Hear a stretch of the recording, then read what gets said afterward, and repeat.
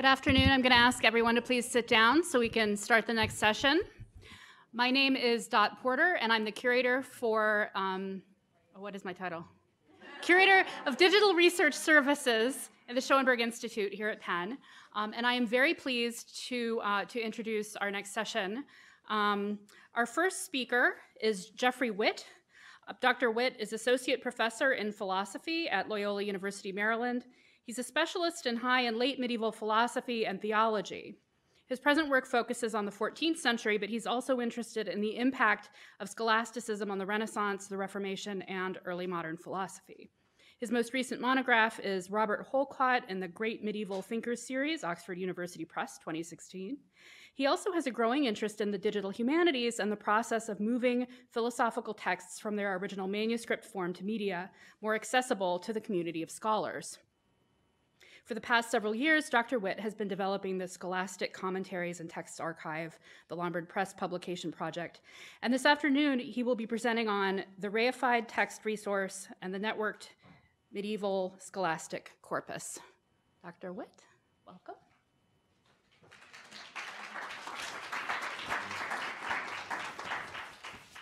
Great, thank you very much. It's a real privilege to be here. I love coming to the Schoenberg Symposium. Most of my life, I can't find anyone to talk with, and here it seems everyone is interested. So, because I live in fear of the wrath of Lynn Ransom, I am very wary to remain within my time, so I might move slightly faster than I would like to, and I do hope to show some live demos, and if they fail, we have screenshots, of course. But if I go too fast, you can see that you can access the slide decks yourself. Maybe someone could tweet that, and you can navigate it yourself if you want. So if you get lost or if you're bored, you can move to your own slide. I'm kind of glad to be following such a wonderful set of presentations. Yesterday, I think we saw a lovely set of examples of what I want to call linkable data, right? That begs to be linked in perhaps the technical sense that we spoke of this afternoon. I think this morning we saw several use cases, examples of manuscript catalogs that would benefit from the implementation of linked data. And it's wonderful to be following such a great presentation right before lunch that introduced us to linked data in the technical sense and to the dreaded Sparkle. Everything you will see here is, almost everything you will see here is the result of a Sparkle query. So that get longer and longer and longer. All right, since time is short, let me begin with a brief remark about the challenges facing the quest to make the medieval scholastic corpus available in ways that I think truly advance the field. And then with these problems as background, I want to offer some ideas about how thinking about texts in increasingly abstract ways, what I refer to in my title as reifying the text, might allow us to solve some of these challenges. So while I suppose it's true to say that all literature is a series of commentaries upon commentaries, I think this is true in a much deeper sense in the scholastic tradition, perhaps than anywhere else. In the scholastic tradition, the commentary was a privileged genre. It is, in a sense, what defines the tradition. Centuries of thinkers engaged in a common discussion across time and space through the act of repeated commentary on canonical texts, whether that be the Bible, Peter Lombard's sentences, Gratian's Decretum, the Corpus of Aristotle, and many, many others. This tradition then can be conceived of as a kind of nonlinear space with multiple categories of connections between text passages at many, many levels, so a hierarchy of text passages. Fully understanding any passage within this space requires situating that passage and its claims within a vast context of connected discussions and within a complicated history of textual transmission. And the problem, as I see it, is that this nonlinear, multidimensional space doesn't fit that well within the linear, two-dimensional form of the printed text. And in many ways, it has made it difficult for us to fully appreciate the contextualized discussion of the scholastic tradition. I think the digital medium offers us some new possibilities. by which we might unfold the many multiple networks at play in the scholastic tradition.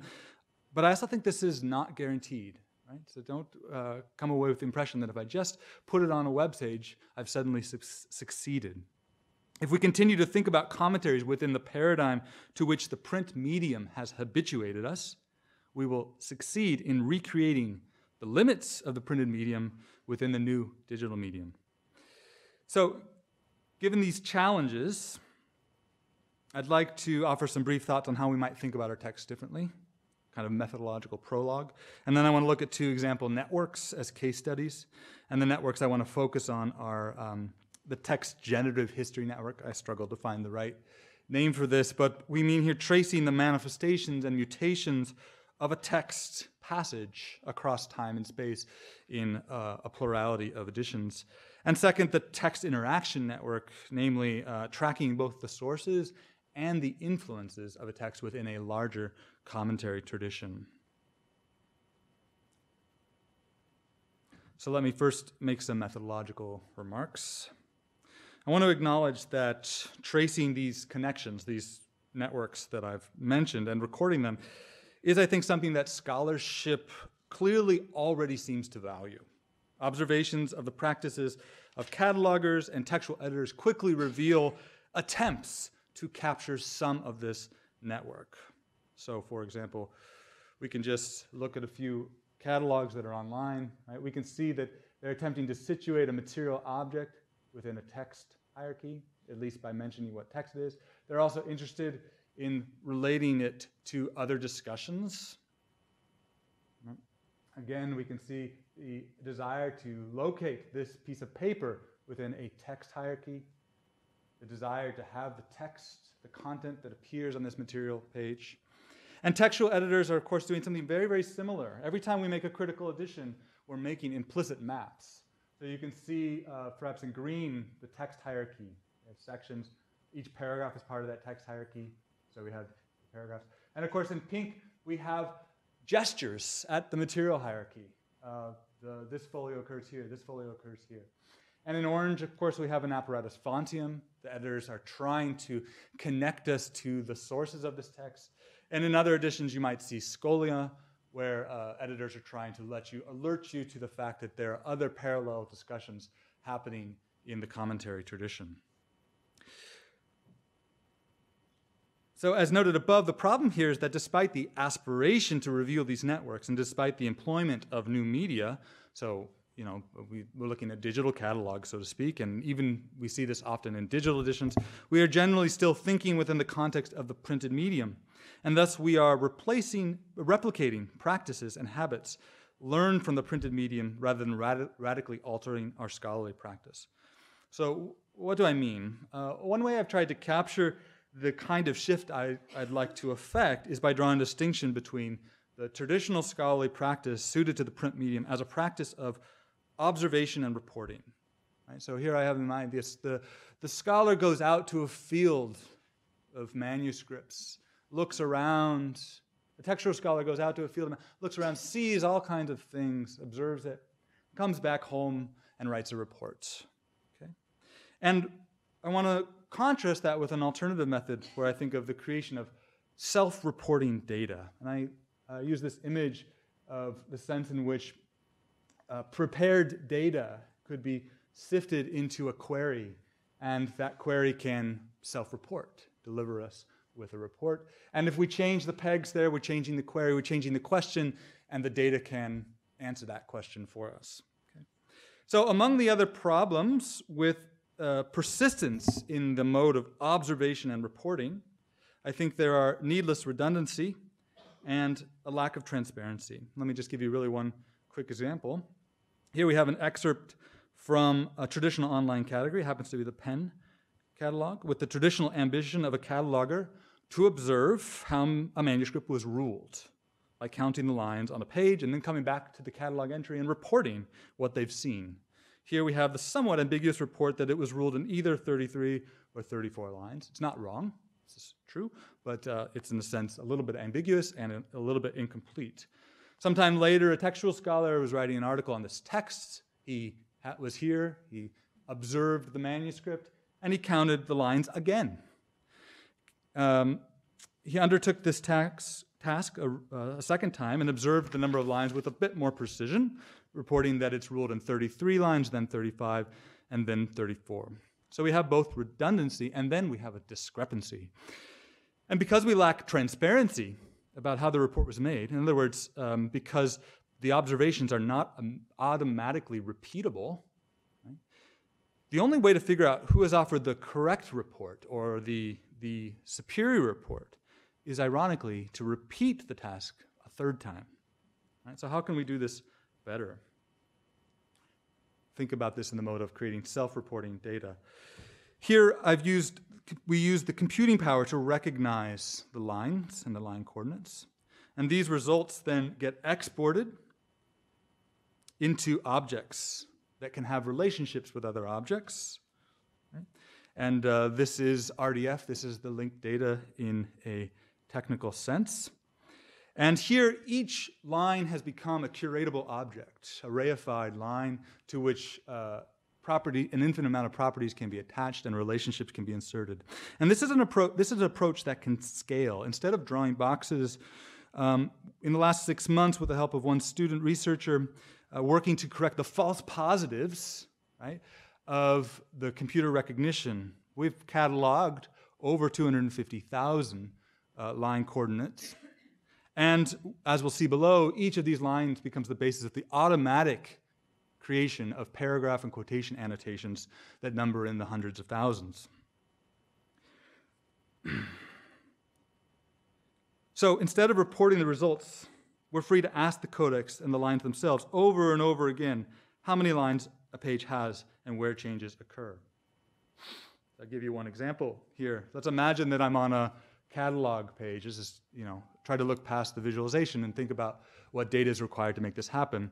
You see that I've even spelled number wrong. Doesn't matter. You see that no one has typed this, okay? No one has typed this. It says 66. It's counting lines, both columns, so just divide it in half, and you can see that it's saying there are 33. Each page is reporting its lines, how many it has. Wait for it. Oh, we have a different one. But maybe you don't trust me. Oh, well, just prove it. Okay? So the data tells us how many lines it has. We don't count it, and we can repeat it at any moment.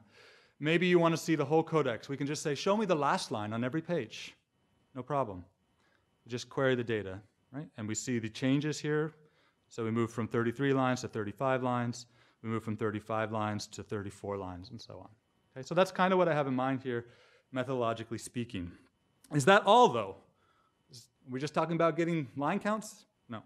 What else might this enable? Here, let me turn to the first case study here, considering the generative history network. How could shifting to the creation of self-reporting data impact our ability to trace this network? What if, like the cataloger who begins to curate manuscript lines as reified objects, the textual scholar took a similar approach and began reifying textual phenomena at granular levels? A tremendous amount of data is created when someone prepares a critical edition, much of which will not fit into a printed book. Thus, scholars will spend years observing textual phenomena and relations, and then they'll report in critical editions a small percentage of what they've seen. For example, scholars may begin by transcribing a given manuscript, and as they proceed, they may often hit enter at manuscript line breaks in order to make it easier to find their place when they return to or begin correcting their transcriptions. And this kind of practice is often viewed as a necessary part of a transitory progress toward a final printed critical edition. Thus, it is a means to an end, and when the printed edition appears, this information is thrown away or buried on a hard drive somewhere. But this seems to me like an incredible waste. Hidden within these markers is an implicit assertion of a complex set of relationships that, if we could preserve, could be exploited. Okay? So the simple placement of a line break within a text hierarchy creates a bridge between the material hierarchy and the text content hierarchy that we should be able to exploit. For instance, I now know that paragraph 2, via lines on which it is manifested, includes an appearance or manifestation on page 4 of a given manuscript. But nor is it just the line breaks that are hiding implicit connections. Our transcription paragraph is also hiding or collapsing another hierarchy or set of relationships. And this is where the idea of reification abstraction becomes important. If we treat the transcribed text that on a page or in a file as the text, we can't go anywhere. We're stuck. This is as far as we can go. But if we see every transcription is actually the transcription of a textual idea that has been manifested or materialized in a particular edition that one is transcribing, then new possibilities emerge. I have my poor, lonely paragraph all by itself, but by recording the line breaks, I can map it to a particular page within a particular codex. But by saying that it's a manifestation of a particular textual idea, I can move out to the most abstract form of this particular paragraph. And then I can ask it to tell me all the other places that this idea has manifested itself, to the transcriptions, to the line breaks, and to the manuscripts that carry this text. So let's consider what this looks like in practice. Easy comparison of related material codices has always been a highly desirable in manuscript studies. IIIF and IIIF viewers like Mirador have prioritized easy comparison as one of their selling points. The problem, from my point of view, as a textual scholar, is that simply bringing manuscripts together into a single viewer, while at first attractive, is a little bit disappointing. What happens when we have hundreds of manuscripts, each with thousands of pages? One must still discover the point of connection, and this is often the most demanding part of any comparison. Thus, to quickly arrive at a granular and therefore useful comparable point, we really need to be addressing a textual idea, and then asking that textual idea to self-report where it can be found within the mass of material codices. So let me provide just a couple of illustrations. Let's imagine for a moment that I'm on Fragmentarium and I discover a fragment of interest. And this fragment is only a tiny portion of a much, much larger text. It's a half folio. And by itself, it stands alone, sad, without any friends. It's missing much of the context that makes it meaningful, that makes it interesting. Thus, we might want to compare it to other texts of Peter Lombard that would provide this missing context and thereby make it interesting. And just finding these manuscripts might be difficult, but even if you found them, adding them to a Mirador instance filled with other Lombard texts will still leave you with a lot of work to be done. Figuring out where the fragment exists within the larger generative context of the tradition is very difficult. And once reported, we again lack transparency to understand and confirm the report. And most often, once one person makes the discovery, the next person will have to do it all over again. Okay? So, why shouldn't this manuscript and its transcription be prepared in such a way that the text can report all the parallel instances of identical text content at once, situating it within that network? So let me take the IIIF ID, the manifest, which is as close as we have to a kind of universal identifier for this fragment, and let's put it into a viewer that can understand that. Okay, so immediately the text reports what part of the Lombard text it refers to. On the right, it shows us text objects that appear on this fragment, paragraphs. Okay? And I can say, show me all the related paragraphs, and now I get a list of other manuscripts that also contain this identical text content. So from this, I can move over to the Parker library. It can report on the left, again, where it's situated. I can see this in the Hopkins manuscript. I can see this in the E-Codices manuscript, like so. I'll come back to the Leipzig. And again, maybe you don't trust me. Prove it. I know this is a Sparkle query, I'm sorry, but the Sparkle query is a proof of the relationship. Why are these related? In the Sparkle query, when we decode it, it's a logical proof that says why these things are related. Further, because we know the line breaks on which each of these text objects occur, we can focus in on the specific paragraph of this text object, and again, see it in different places. Like so. Okay. And because we know where that this is a part of a text, we can actually move out to the text object and view it like so, beginning to explore the text that appears in this fragment as we move along, line by line. Asking more about it, the paragraph can generate its own citation. So as you see, it generates where it is and what folio it appears on. And if I move to the Hopkins manuscript, for example, I move to that identical paragraph, and it reports the folio it's on. like so. We can use this to provide transparency, for example, in a critical edition. So we have a sigla, we say, prove it. We can see the exact line in which the variation occurs. We can pull up the text represented in each parallel manuscript and get a comparison. And we can explore the images side by side as we move through the manuscript. So I'll just move paragraph to paragraph, and we see getting images from Cambridge and getting images from Baltimore as we move.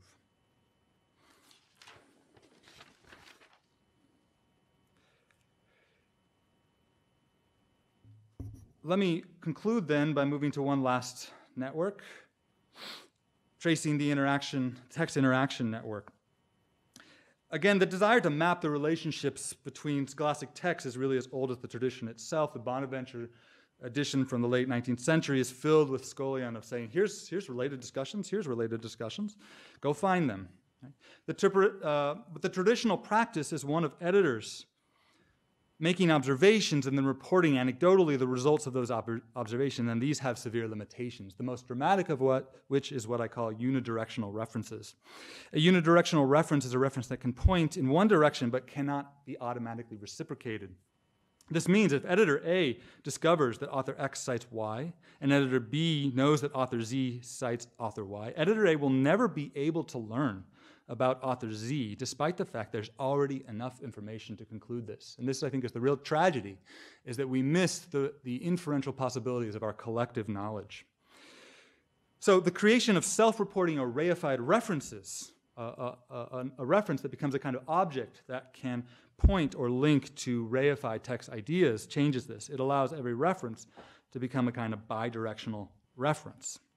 The power of this can be seen in the following. Here we have a traditional apparatus fonte, and the editor has said, look, this is a quotation from canon law. And with much labor, one can look up the Liber Extra and find the citation, and there they may learn from the observation of that editor that this is actually a quotation from Peter Lombard. But this is the end. You cannot go any farther. Lombard does not update. Lombard is the originating source. And you miss the contextual context, that all of these authors are citing in different ways the same discussion. And each of these colors, if you begin at one of them, will dead end on another. But when we can make bidirectional references, each one becomes reversible, and we can traverse the network in any direction without end.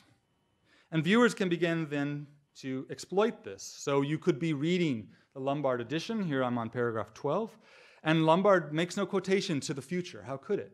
Right? But everybody who's made a link to this paragraph gets inverted and can report. You see all these passive references, referenced by, quoted by. Right? And one can follow any of these links forward in the future and discover both the passive and the active references, traversing 300, 400 years of commentary tradition, giving us something like this, represented as a kind of discovery mechanism.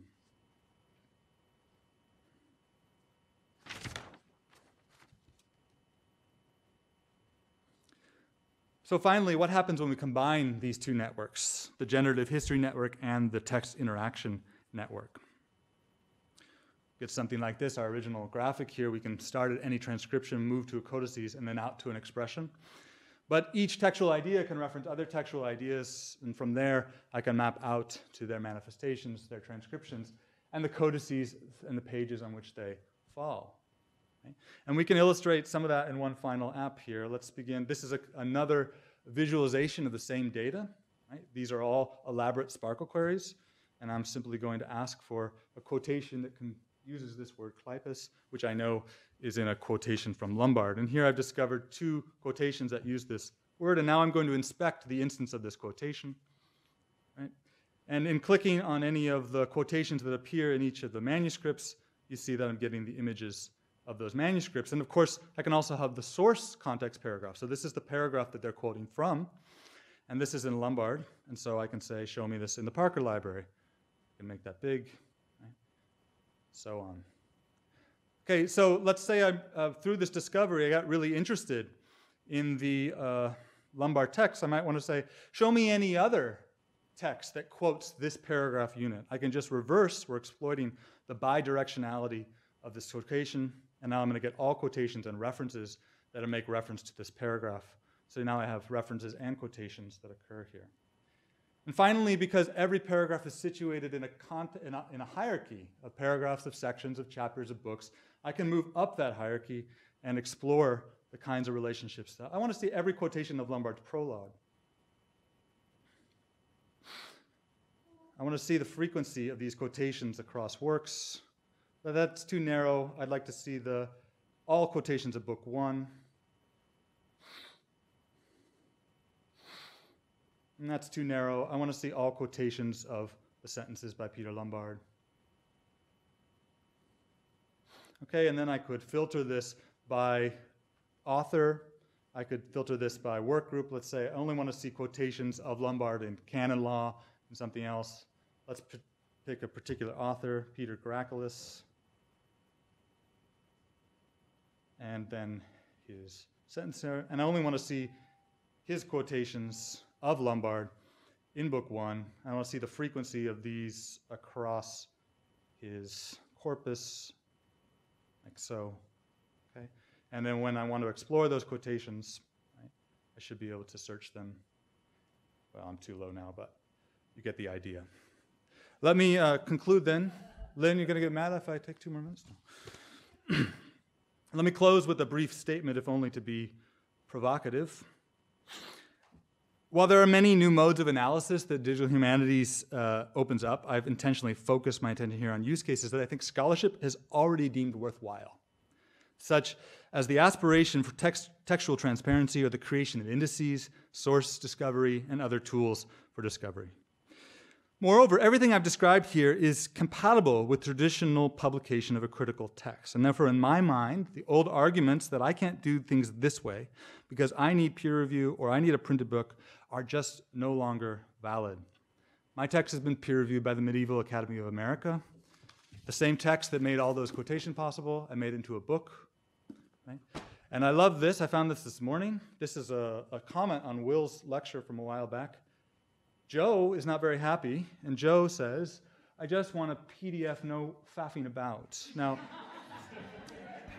I don't know what it means to faff, but I think Joe is the one who's faffing, because he doesn't get it, that a PDF is just a presentation data. And so the question is not, can we have a PDF? The question is, how do we get to a PDF? Right?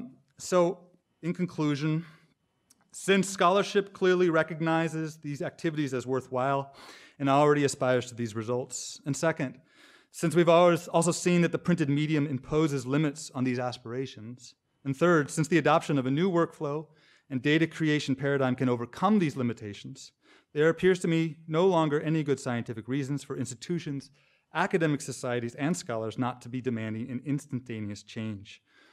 The submission of closed, print-only a change to the creation of open, machine-accessible, and self-reporting data. The submission of closed, print-only text editions to for-profit publishers, to my mind, no longer seems scientifically justifiable.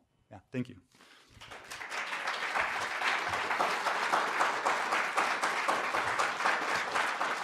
Our next speaker is Athanasios Velios. Dr. Velios is reader in documentation in Camberwell, Chelsea, and Wimbledon, and Legatus. He completed his PhD in the Royal College of Art, Victoria and Albert Museum Conservation Program run in association with the Imperial College. Dr. Velios' currently works with linked data technologies, ontologies, and knowledge organization systems to model records from memory institutions. He is a member of the CIDOC-CRM Special Interest Group, contributing and extending the standard, and he co-chairs the Linked Art ICOM CIDOC group. This afternoon, he will be presenting on modeling bookbinding descriptions with the CIDOC-CRM and the language of bindings Thesaurus. Welcome.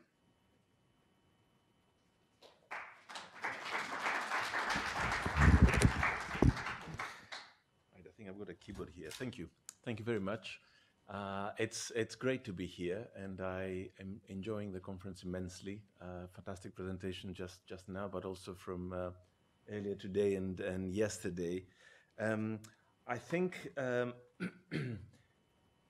I'm I'm considering linked data with capital L and D as these things, yeah. So it is about integration, it is about ontologies, it's about identifiers and reconciliation, the things that people mentioned earlier. But as the couple of the presentations were going on yesterday, I thought a couple of the examples were particularly interesting. I really enjoyed the one with the commentary of the Arabic manuscript jumping from one subject to another. And I thought, well, this is exactly what linked data is. The additional value is not so much the connections that we engineer in the data set, but it's the connections that we do not expect. Yeah? So it's the serendipitous nature of that data set. Anyway, the story starts here. That's the St. Catherine's Monastery in Sinai.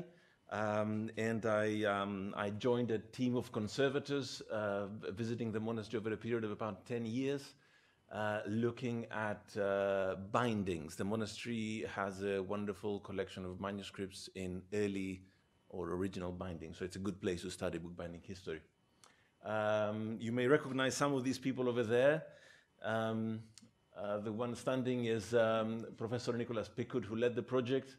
The one sitting down is George Boudalis. They both have a profound understanding of bookbinding history, and I have been privileged really to work with them over the years alongside the rest of the team members. And the books in the monastery are wonderful. They're really nice objects. The tendency is to spend more and more time looking at them and describing them. We had about an hour for each book.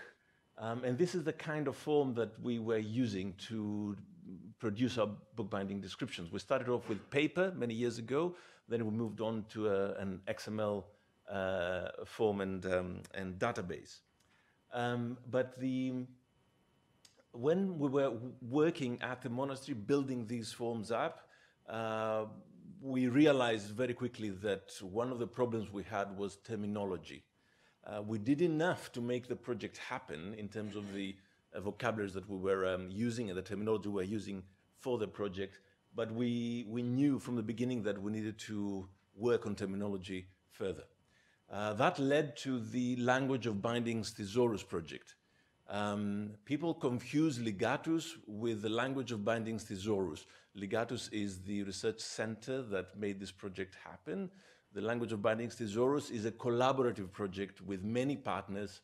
We organized workshops. A lot of people have contributed, much of their time to make this happen. So they're two different things.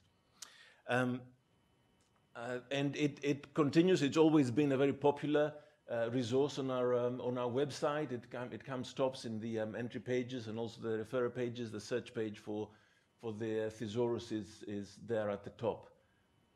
So we consider it as a project that has had a real impact in the domain, and we are trying to develop it. And I'm going to tell you a little bit more about our plans later.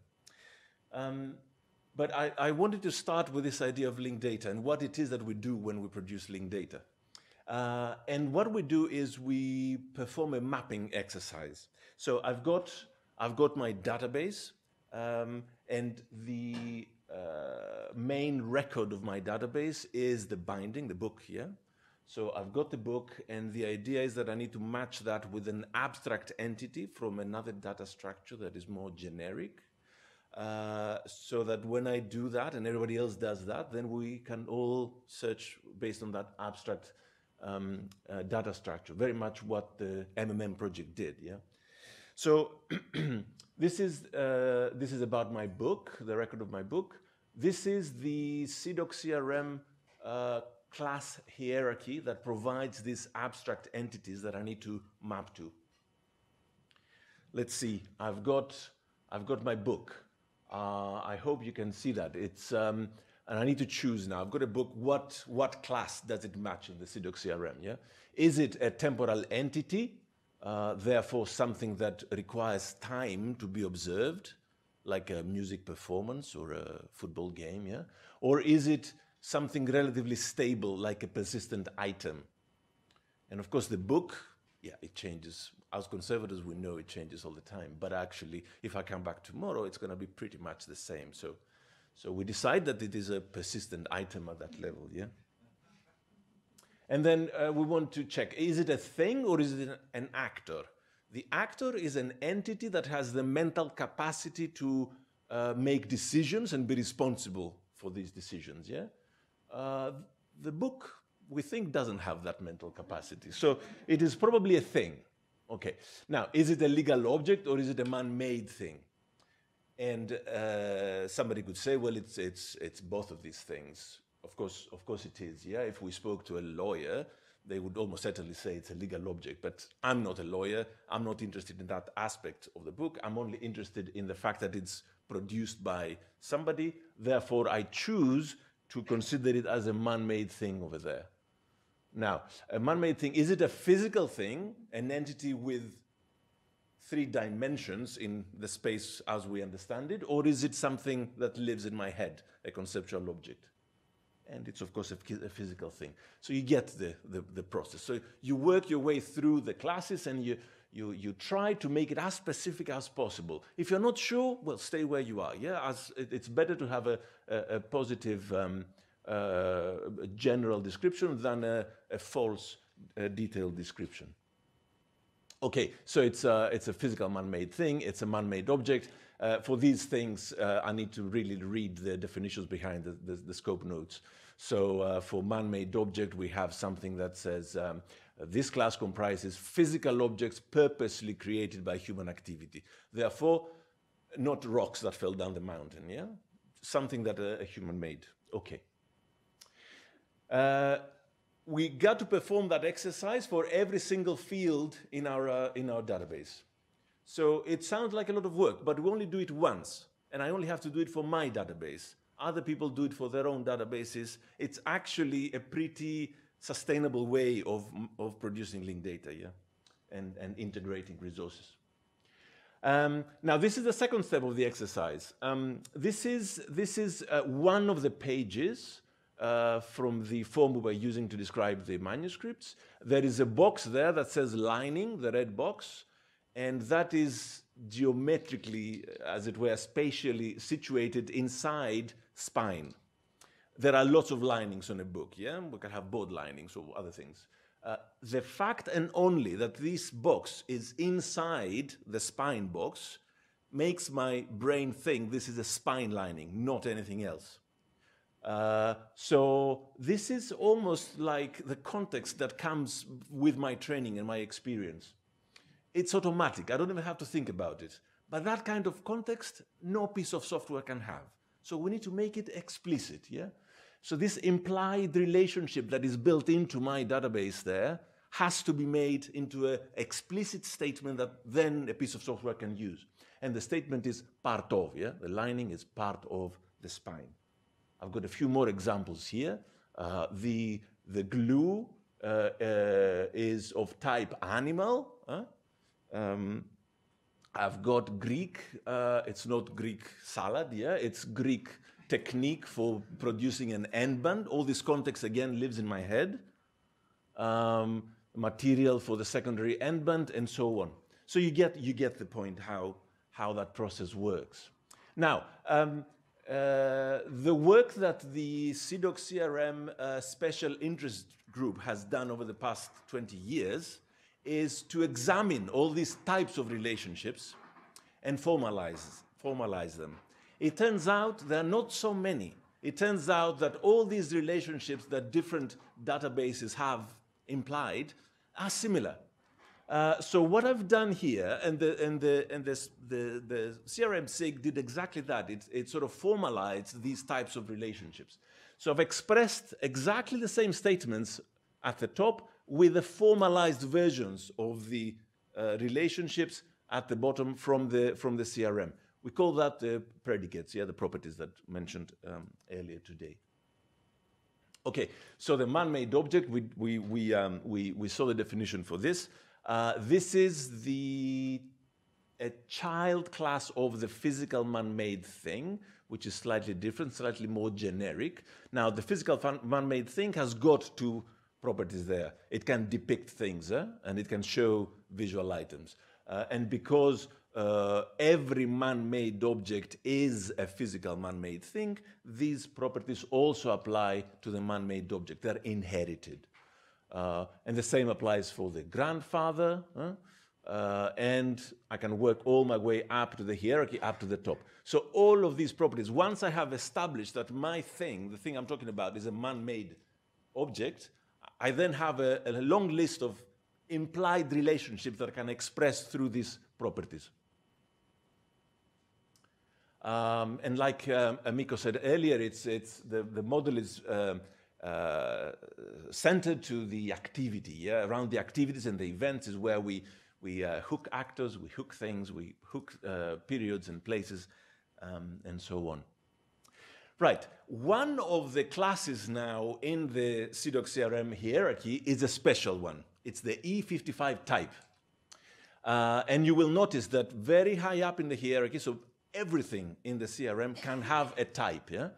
Can have a type. So this is very much the kind of classification that people do in museum catalogs, library catalogs, and so on. We classify things. This is something that we do all the time. Anything can have a type in the CRM. So the class E55 type is down there, if I zoom in. And this is the point where the expertise of the special interest group for the CIDOC-CRM stops. This is the point where the expertise of specific domains starts. Yeah? Now, the CIDOC-CRM people have no idea about the fish thesauri and building archaeological databases of things. Yeah? They wouldn't go into that depth because they have no expertise. They harvest that expertise from the individual groups that understand the variety of the types and the things that we observe in these domains. If you are describing books and book bindings, then you can use the language of binding thesaurus. The domain expertise comes from that. So the CRM is a very generic ontology, deals with very broad concepts, and the thesauri provide the domain expertise of an area, yeah? And we can link the two through the E55 type class. And this is the reason why the top terms of the language of binding thesaurus look so strange to some people, yeah? Because they match the classes of the CRM for which they provide types. Okay, we've got objects, features, I'll say a few things about that. Actors, places, symbolic objects are last, typically the text, yeah, which we don't really care about. Okay, so I'm going to give now a few examples of statements that we can make using the thesaurus and the CIDOC-CRM. So this is about a person, the bookbinder of the specific manuscript, Greek 418, which has a type, and the type is a bookbinder's, yeah? So you could say that, and then you will see that this comes from the thesaurus, the E55 type. Now, some people don't like this because the same bookbinder is also a gardener, a cook, and I don't know what else. And if we have all these different classifications for that person, we don't really know in what capacity he has performed this bookbinding action. So another way of doing it is to say, okay, we've got the activity of binding of the specific book. We have the actor who performed that activity, and then we specify the role of the actor in that case, yeah, as a bookbinder. Other things we could say is that a physical object bears man-made features, yeah, the E19 and E25. Object is something that has 3 dimensions and occupies its own space.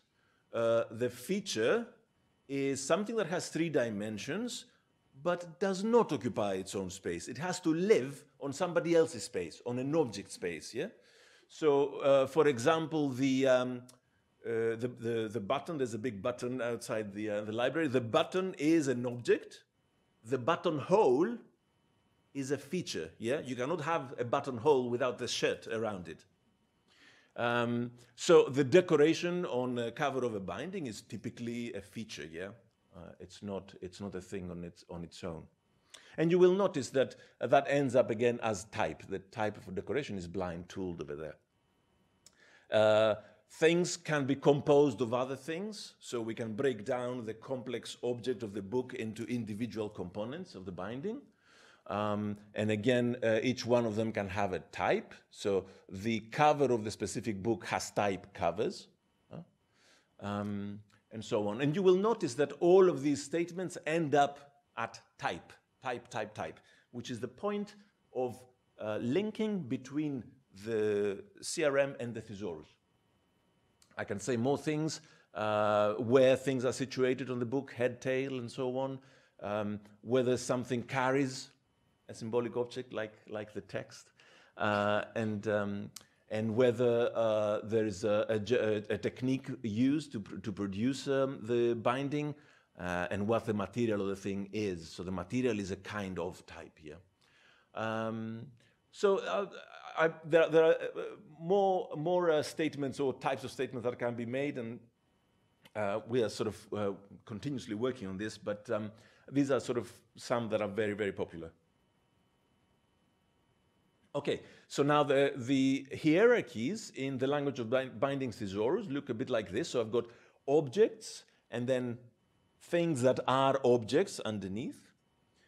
We have paid particular attention not to break things here, yeah?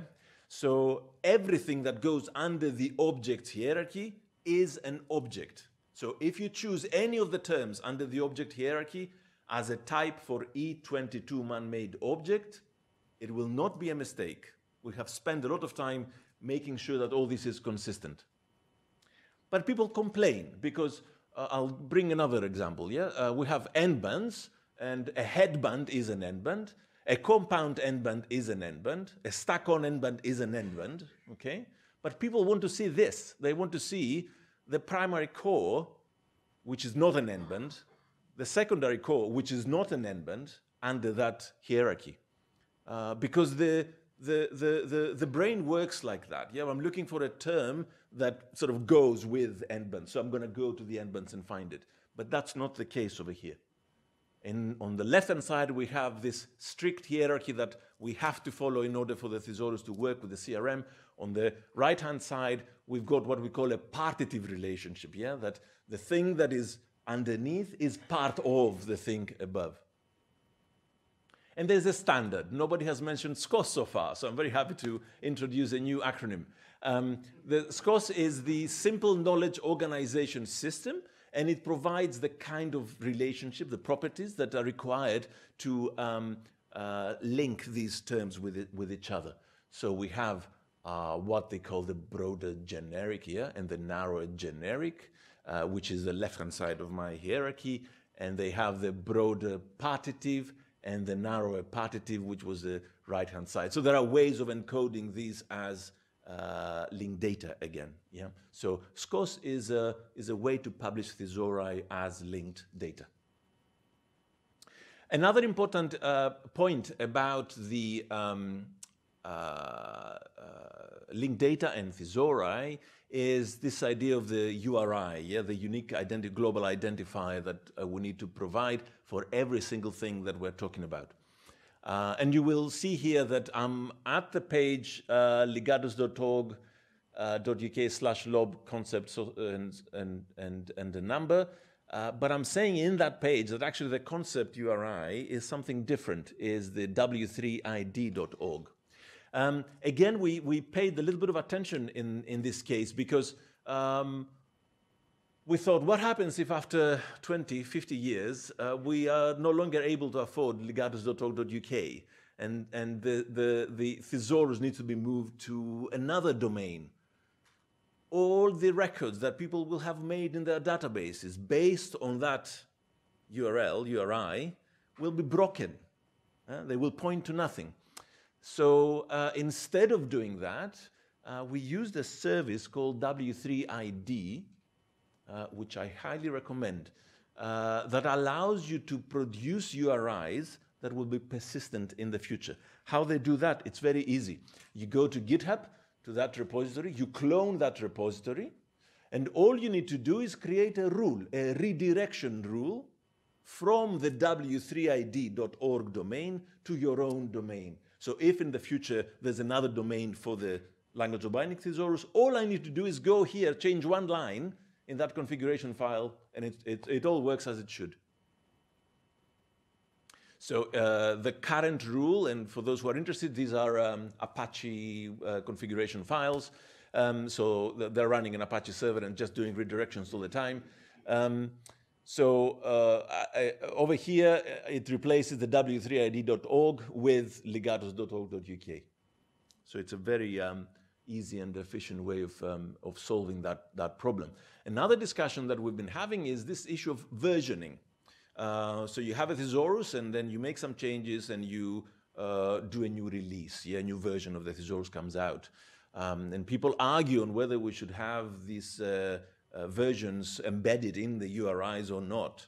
Of course, people who write software like having these things embedded because then they can quickly figure out where they are. The argument is that we should not have indication of versions in the URIs of the terms and the concepts. If the URI of a concept changes, it means that there has been significant change in the concept as well. If there has been a significant change in the concept, please create a new concept. Otherwise, leave it as it is. Yeah. So then it creates a hell when it comes to matching different versions from the database. And there's absolutely no reason to include version in the concept URI.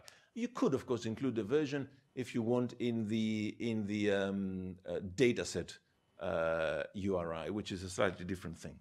Okay. Right, so I'm going to say a couple of things now about the future development, and I'm going to finish this presentation. Please look up this project. This is one of our more recent projects, Link Conservation Data. As part of this project, what we did was we gathered together vocabularies and thesauri that people use when producing records in conservation. The problem, there are lots of them for book and paper, yeah? The problem is, of course, that if I'm using one thesaurus and another database is using a different thesaurus, linked data is not going to work. It's similar to the reconciliation problem that was mentioned earlier. Only this is a little bit more easy because you're actually dealing with authority files that need to be matched. So the idea is that you have a concept in one thesaurus, a term in one thesaurus, and you want to match it to a term in another thesaurus. Once the match is established, then okay, I can work out a Sparkle query to go from one to another. And we are publishing workflows to help people undertake this alignment. We call it the vocabulary alignment task. I'm not going to go into detail of all this. The juicy bit is down there. Yeah, and again, SCOS is coming to our rescue over here because it provides some properties that allow to link concepts from one thesaurus to another. One of them is called close match. Another one is called exact match. And the definition for the two is useful, but I don't know how useful. It says, indicates that two concepts are sufficiently similar that they can be used interchangeably in some information retrieval applications.